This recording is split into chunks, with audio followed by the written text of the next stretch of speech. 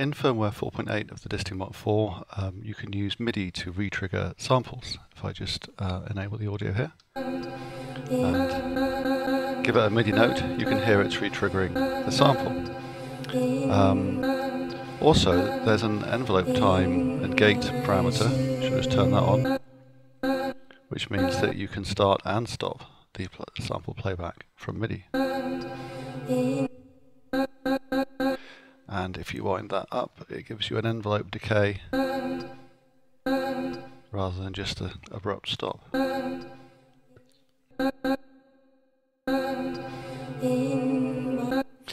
Now, on the algorithms that use a musical pitch, which is the I3 with sample playback with volt per octave and the J6 multi-sample playback, it will also use the pitch of the note to change the pitch of the sample as well, like so.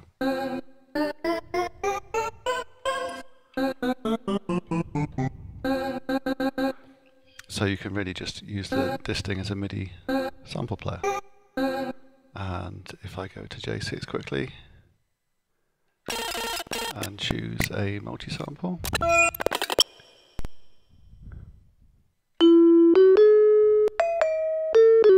then just like it will do with the CV, it will take the right multi-sample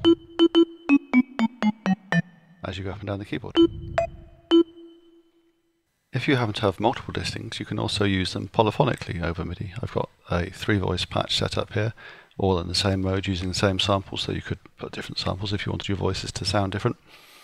And I've panned them in stereo so that you can hear the 3 voices when I repeat the same key. I play a chord. You've got polyphony, polyphonic sample playback over MIDI.